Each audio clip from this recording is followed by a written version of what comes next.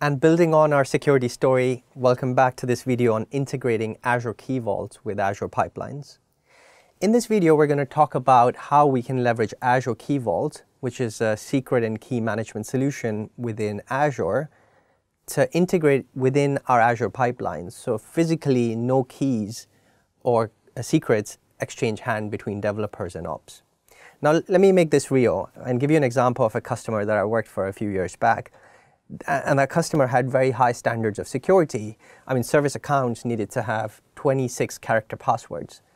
But interesting enough, the service account passwords were stored in config files, which were stored in shared paths that were accessible by everyone. I mean, what's the point of having a 26-character password if that password is available just to everyone? Now, just building on from there, it would have been more effective to maybe have 10-character passwords, but for no one to really need to know the password, only if that could be centrally stored and be integratable and accessible on need basis by systems that needed to interact with it. And that's exactly the idea behind Azure Key Vault. So let's get into the implementation of how Azure Key Vault works by jumping into the demo. I'm going to use the Azure Shell to create a new resource group, and then within that resource group, I'm going to create a new Azure Key Vault, and then create a new secret within that Key Vault. Once we get to that state, we'll flip over to Azure DevOps, integrate Azure DevOps Pipelines with the Key Vault, so that the secrets can flow from Key Vault into pipelines without changing hands.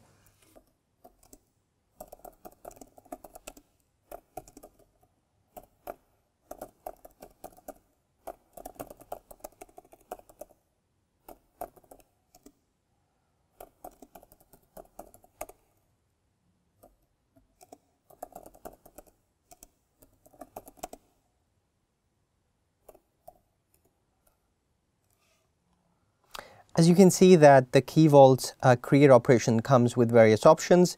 You have the option of specifying a name, specifying a resource group at the very minimum. These are required fields, but apart from that, there is a whole array of options here that you could choose from. For example, whether you want soft deletes enabled, disk encryption enabled, what's queue, etc. We're just going to go with the basic required tags for now.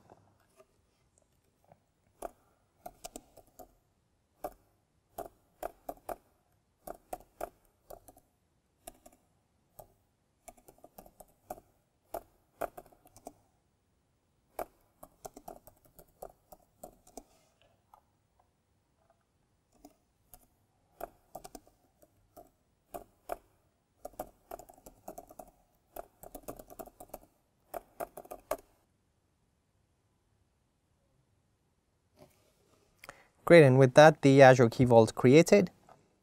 Let's go about creating a secret.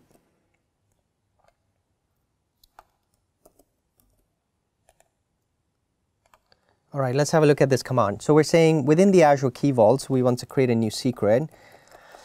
The name of the secret is, let's say, a service account. Let's pass a value that we need to store securely. And then let's store the description so that if we come back to it later, we know the intent for which we created that secret in the first place. And then we just need to specify the name of the Key Vault where we want to push this. So scrolling up, we can see that the name of the Key Vault is KeyVault 003.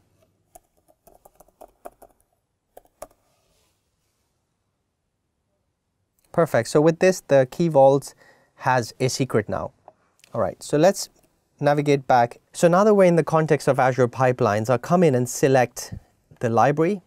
And as we come into the library section, we have an option of creating a variable group. Let's call this variable group parts unlimited dev config.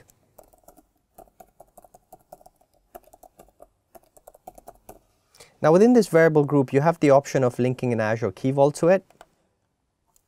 Let's select the subscription. Now this is to make sure that Azure DevOps is aware of the location of the Key Vaults. Therefore, we're passing the Azure subscription ID.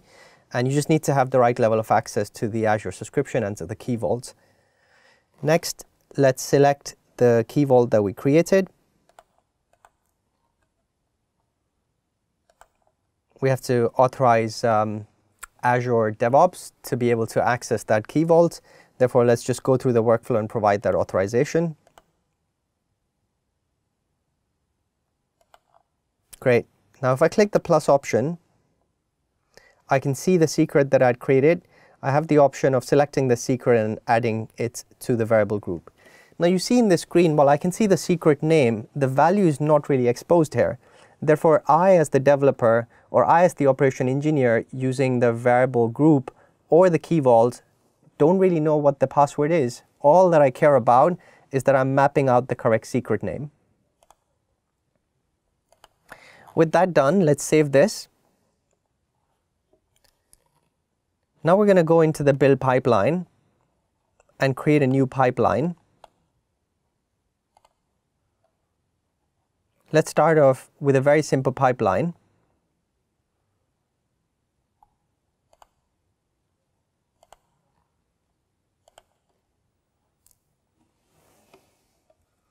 I'm going to select an empty job and have no real tasks in there, because our purpose really isn't to deploy anything, but more so to show the integration of key vaults with the pipeline. So I'm going to go into the variable section and select the variable group, select the option to map a variable group, select the parts unlimited dev config that we defined. And the moment we do that, you can see that it's imported the values from the key vault into the pipeline. Again, the password's not exposed here. Now, if I wanted to use this value within my pipeline, I would just have to copy the variable name. Let's add a PowerShell task.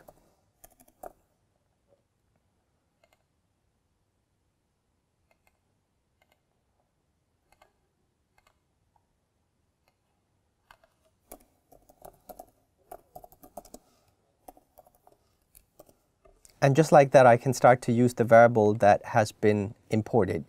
Now, I'm going to trigger this pipeline and then as a result show you that this value has been consumed without even exposing this value in the logs.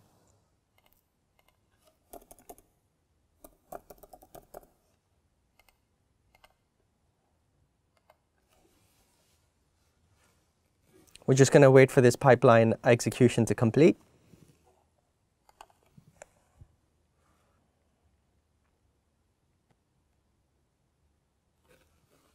Okay, with the pipeline execution complete, let's zoom in on the download secret step. This is leveraging the variable group integration to access the key vault and download the secret that's mapped out to this specific value. And then in the PowerShell task, it's encrypted the value. So we saw right from being able to define the secret all the way to being able to import it in the pipeline, consume it in the tasks, in no specific way is the password ever exposed. Now, this is the sort of integration that we're talking about. This is the sort of security we're talking about. And these are the sort of practices that will allow you to push security right, left into your development process. I encourage you to go and try out KeyVault in your own dev processes.